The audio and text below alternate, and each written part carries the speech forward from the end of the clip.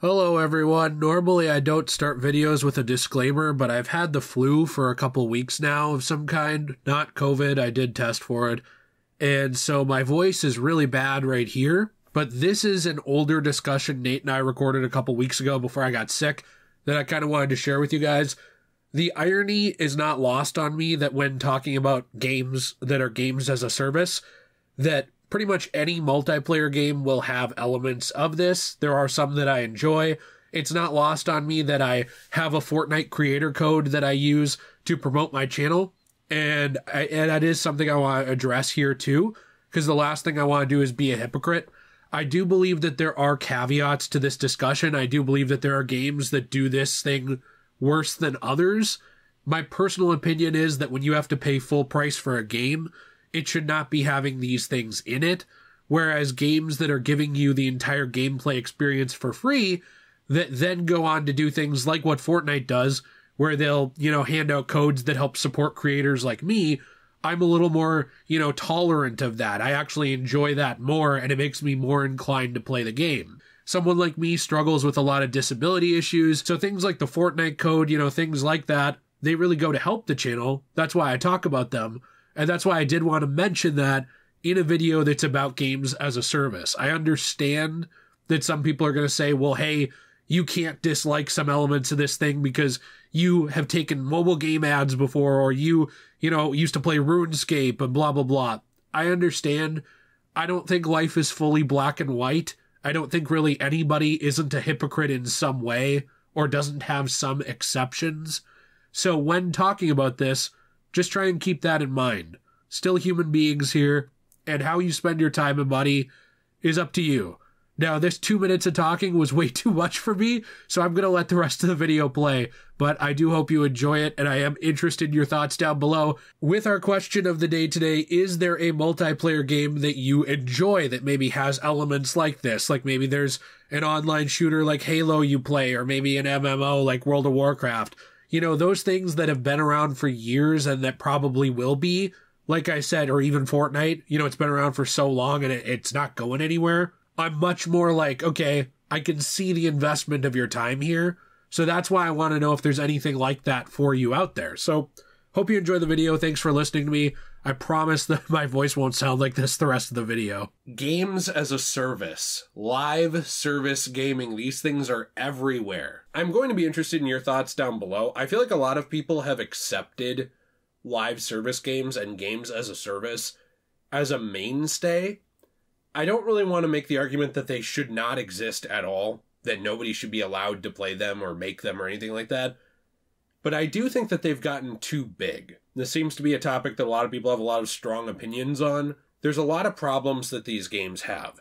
I understand the benefit is they can constantly update whatever game it is, add more content for you to enjoy, and a lot of the times that content is actually free and then funded by cosmetics. It also becomes very obsessive. Like, it always seems to me like the goal of this model of gaming is to get you to spend all of your time, all of your money on that game. Yeah, and I feel like games as a service or live service games, the problem with them is they can work and they can be a lot of fun.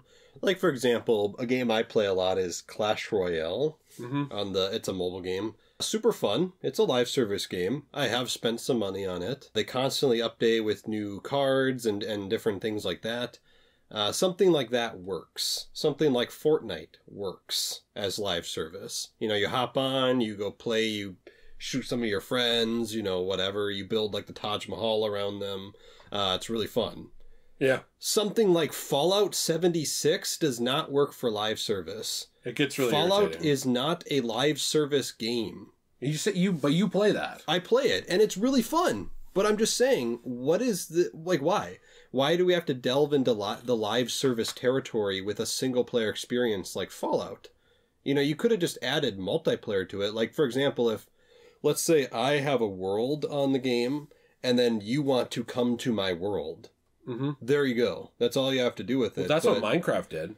Yeah. Minecraft did a good job, and then you can buy skins if you want to. You actually could just never buy them. Never buy a single texture pack ever, and you have a full game right there. So, I think a big problem I have with games like Fallout 76 this does very much prey on the completionist attitude. Yeah. Where it's like, well, I want every outfit. Or, oh, I really want to have all the content. You know, I don't want to be playing a game and other people have way more content than me in the game. That sucks. I want to have access to all that content so I can enjoy the game as much as I want. These live service games, though, the only way to do that, with a lot of them, is to either spend an exorbitant amount of money or a massive amount of time. Mm-hmm. Sometimes both. You know, and I'm not going to act like I never play live service games ever. I used to be huge into Destiny. I still play Final Fantasy VII Ever Crisis.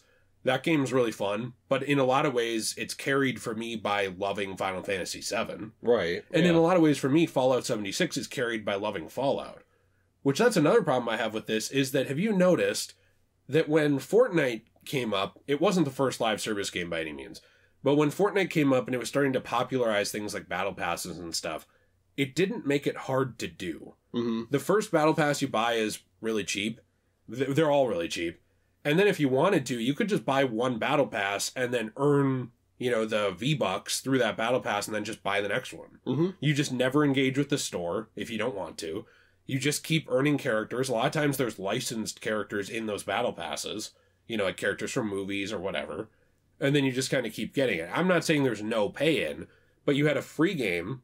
Then you basically have a, you know, tiny buy-in and you can just keep earning stuff if you want. Then if you want to engage in the cosmetics in the store, you can. Right.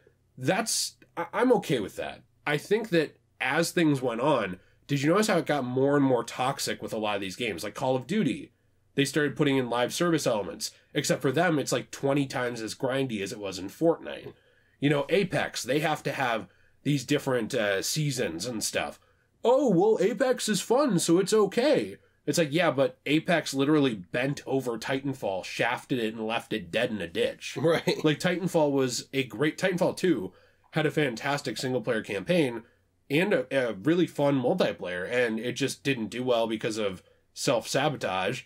And then Apex came out of nowhere, and it's like, oh, games as a service. Have you noticed how more and more single-player things, or things that have good single players, are transitioning to this model? Well, yeah, and that's kind of my point with my thing was... games as a service and live service games are fine when they work out, but I don't get why we need them everywhere. Mm-hmm. You know, and the other problem with it is the live service games take so much of your time, too. Like, if you want to, let's say you play Fortnite, and let's say you dabble in, I don't know, Fallout 76 or something. Like, you love those two games. That's pretty much all your time. Mm-hmm. Because you're going on Fortnite, you're doing the Battle Pass, then you're going on Fallout 76, you're doing the Battle Pass on that, or the season, or whatever they call it. And by the time you're done with it, then you're basically done with all your free time that you have. And to me, that's kind of stupid. Mm-hmm. Like, I don't want to go home every night after work and play the same two games every night. You know, I want to go home night after work and be like, oh, I want to play Spider-Man 2. I don't want to feel like I'm obligated to go on and play Fallout 76. You know, and this is the problem with these live service games is because they make it so complicated and complex to do the seasons, you feel obligated to go and do these arbitrary challenges. Yeah, you pointed that out too. When you go on these games a lot of times, you're not actually just playing them. No, it's not like I'm doing like a mission in Fallout. You're like, I want to kill 5 dogs. Yeah, and then you have to go and do that arbitrary challenge. And I know we keep mentioning Fallout. That's probably the live service game you and I play the most. Yeah. But this is true across a lot of games. You have to play the game like a job. Yeah. You know, right. You have to go through a checklist of things you have to do like chores. Mm-hmm. I don't understand why it's become popular for games to become a chore. And, you know, regardless of how you feel about this series, I was actually looking at footage of Elden Ring right now while I talked about this. Elden Ring is an example of a game that came out, it's about $70 when it came out, and there is hundreds of hours of content. There is really as much content as you want to be. When the games are like Fortnite, when the grinding is not really that grindy, it's mostly just getting it through natural play, sometimes looking up a challenge here or there, it's whatever to me. You know, do I want every game to be that? No. But am I okay with some? Mm-hmm. Yes, that's fine. And that's why there's options in gaming. But a big problem I have with these is that the prices are getting more expensive. Companies are having more balls to charge way more for tiny things. Look at Call of Duty. Call of Duty's the worst. It's like the Nicki Minaj skin pack, which like, hey, look, I think Nicki's just as hot as the next guy. But you go to try and buy that skin pack, and it's like $15, $20, I believe, to get her and a gun and like one other thing, basically. Why? Why is it that much money? Let's say you want to, compare stuff. It's like, oh, I could buy 3 big skin packs on Call of Duty Modern Warfare 3 and with Warzone or whatever. Or I could go buy the Resident Evil Origins collection. 2 games remastered for $20 now, new. Oh, I could buy Resident Evil 2 Remake, 20 more bucks. Oh, I could buy 3 Remake, 20 more bucks. And that's not even like the best value of like time per, like your money. Yeah. You could also be like, I'll go buy Dark Souls Remastered, and I'll buy the Resident Evil Origins collection, and then I'll go buy Nier, like Nier Automata or whatever for $25, $30. It's like you now have hundreds of hours of stuff to do, or you have 3 costumes in a game that will eventually shut down. We see this with sports games. Sports games are the most toxic. They're the worst with this. It's just become like somehow gray area gambling. I knew someone back in high school with a NHL game who got a paycheck, and it was $500, and he put the entire paycheck into cards on a game that literally ended the year later. Yeah. Like it was done. Like no one was playing that game basically the next year. And then it was shut down within 2 or 3 years. Yeah, and I'm like, why did you dump your entire paycheck into this game? Well, that's the thing, and a lot of people just say like, well, that just shows that people are stupid. And it's like, yeah, it does. But... Sure, but it's still preying off of addictive personalities. Yeah, right. I will genuinely get sometimes sponsorships for mobile games. And I actually have a couple coming up too. But you know what I understand when I say like, hey, this mobile game's cool, you should check it out. One, I think the people who watch my videos understand, okay, this is a natural part of YouTube now. People need to be able to make money to promote their stuff and like get their content out there. But 2, also, I think people understand, hey, the person talking to me about this knows that you should play these games responsibly. Yeah. Knows that you should be smart. You should think about it. I'm not saying, hey, spend $3,000 on the game, buy everything, do this, do that. All of your time, your life is now that game. I'm just saying like, hey, this is a fun game to mess around on. Right. I think it's neat. That's what I think live service games should be. You play it, you have fun for a little bit, and then you're like, I'm going to go play Dark Souls. That's not the meat and potatoes of your video game time. It's more just like a fun distraction. Right. If it was a game like World of Warcraft, where, yes, it will probably shut down in 100 years or something, but we know that that game is here to stay for a long time. Yeah. If it was a game like that, where it's already proven, okay, it's been here for, a long time. It's like, okay, well, this is not going anywhere right now. You want to spend your money on that, that's fine. Whatever you want to do. But some of these games, it'll be like, these sports games or even Call of Duty, stuff like that. You know that your purchases are going to go away.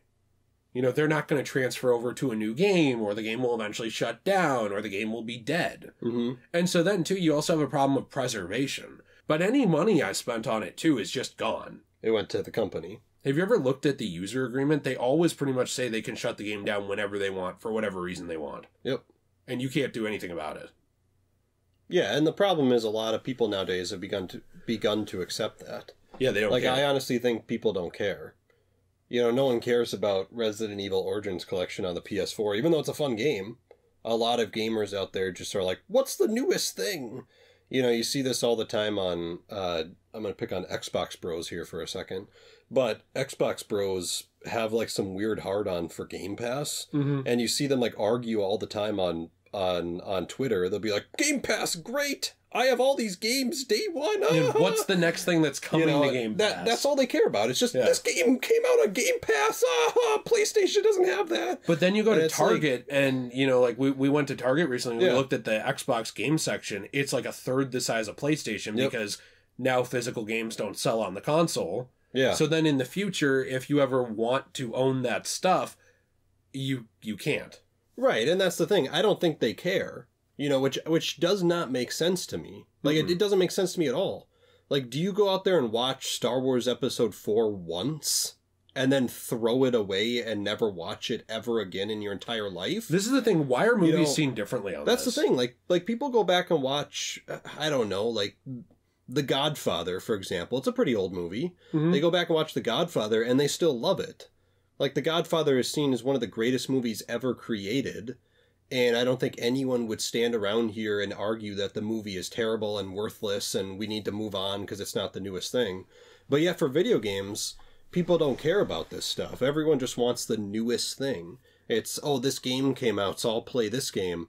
Oh, but I'm not even touching the old game anymore. Mm-hmm. Which doesn't make sense to me, and I think that plays into the live service argument, too. Because these companies want you to think that way.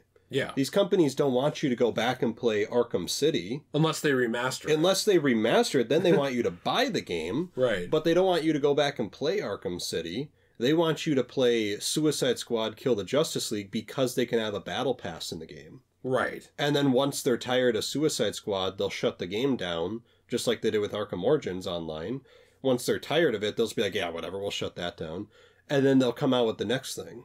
It'll be, oh, here's the Green Lantern game, but it's only a battle pass. So you better buy everything in the battle pass to play a Green Lantern game. You know, that's the problem. So what they want you to do is always move on to the next thing. If the next thing isn't some service, it's a remaster of an old game they already did, because it's easier to do that than to make something new and solid with a lot of content. Well, that's the same thing with Assassin's Creed 4. Every other one got, on the Xbox at least, got the 4K 60 FPS update. They never touched Assassin's Creed 4. And then what magically appeared after that was a possible Assassin's Creed 4 remake. Mm-hmm. So it's kind of interesting, in my opinion, that magically happened that way. Yeah, because I think that's why companies want to do that. They just want you to play the newest thing, and they don't, Bethesda does not want you playing Fortnite. They want you putting all your time into Fallout 76. Yep, or Elder Scrolls Online. Yeah, that's what they want. So that's why they make these battle passes or seasons or whatever it is in the game.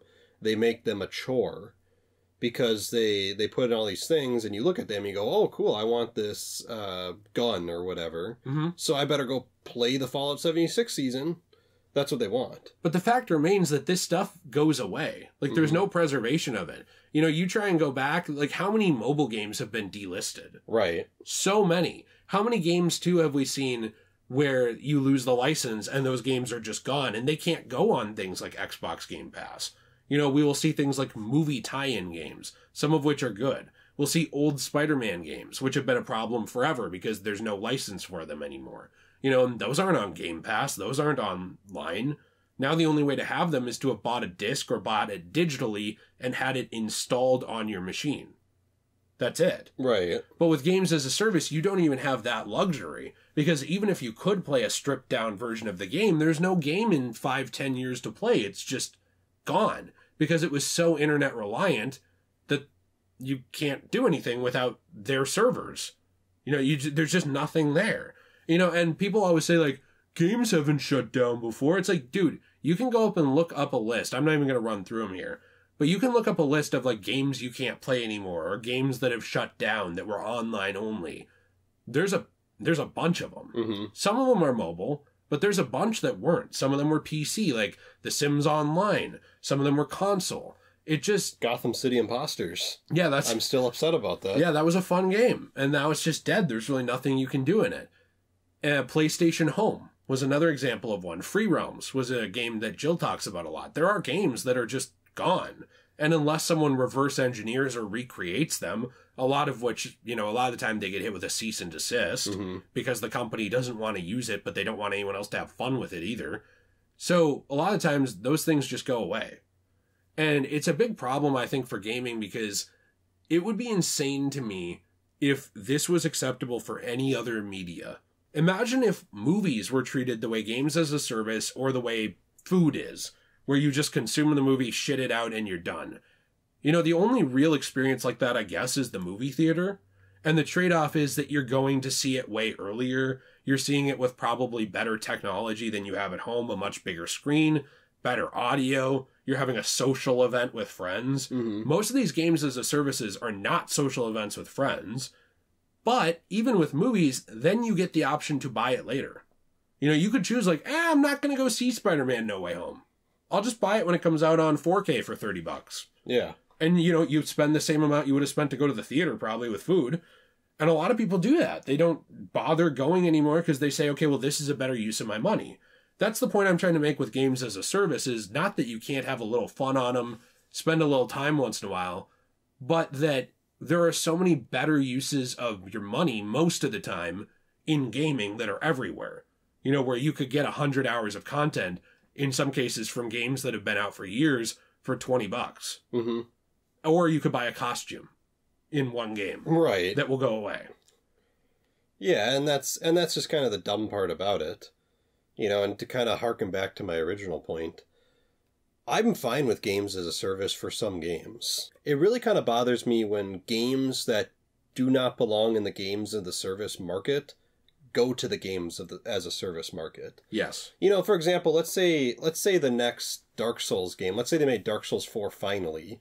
Let's say they finally made Dark Souls 4, but they're like, hey, but it's always online, and we have a battle pass, and you have to play in multiplayer mode. It's like, what's the point of this? Right. You have a single-player experience that you're like, well, that's converted to multiplayer. It's like, but this isn't what this is for. Mm-hmm. This doesn't work. Right. This specific game was not built for this type of thing. And that's my problem, where more and more companies are seeing Fortnite, and more companies are like, well, our thing can work as Fortnite. Like, Fortnite works. Yeah. Fallout 76 does not work. I know I'm just picking on that, but that's in my brain right now. Well, I think that's the one you've spent the most time on, other Yeah. than Clash of Cool Clans Royale or whatever. Right. I mean, yeah, me and my clans. Right. You know, and my fear is that Assassin's Creed Infinite or Infinity, whatever it's called, my fear is it's going to be something similar to this. That's my fear. Because it's like, and in my opinion on it, it's the same way. Assassin's Creed does not belong in this. Mm-hmm. So I'm just tired of these companies feeling like everything needs to be games as a service. And I'm also tired of gamers feeding into this. Mm-hmm. You know, if someone wants to hop on COD and have fun, fine. Maybe if they want to buy a couple skins, whatever, I don't care.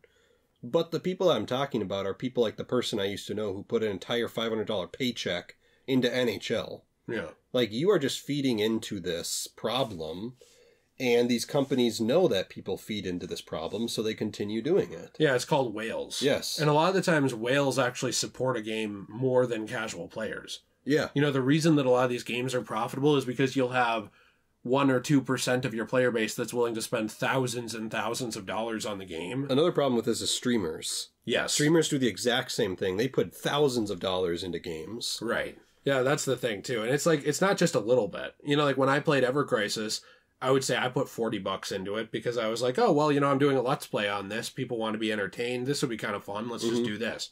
But you'll have people whose entire job, and I get it, you know, like the hustle or whatever, you know, you do you. But still, like, their entire job will be like, I'm going to open FIFA packs all day, and it's a tax write-off. Right. And that's their whole job. And they can literally just say, that's a business expense because the only reason people watch me is for opening Ultimate Team cards. Right. In Madden or whatever. A lot of times there's like this subset, I should say, of people who will watch a streamer spend $10,000 on a Counter-Strike Go skin for a gun, and then they'll be like, oh boy, I'm going to be the next XX32 Pussy Kicker 35 XX. And they'll go on and they'll think like they're hot shit. And they'll spend like $10,000 of mom's credit card and like say like, Mom, now it's time to go to the corner and proposition men so I can buy more skins and battle passes.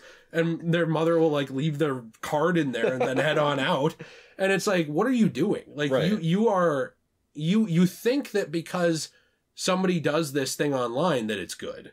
And so then they take that example for some reason and they roll with it. It's one thing if you just have a little fun once in a while. Mm-hmm. Like the people who go to the casino, they spend $20. They're like, oh, well, I had a good fun hour and a half. I lost $20. It's another thing if you're like the grandma there mindlessly pressing the slot machine for 3 years straight and you're down 20 grand. I know. It's like, what are you doing? You know? You're just feeding into the problem. I will take sponsorships from them. I know some people have problems with that. They're like, you shouldn't. It's like, well, okay, but I have to pay the bills. Mm-hmm. And I only take them from games I think are fun. But, you know, I just don't think that whaling is a good thing. You know, when you're like being a whale, I should say.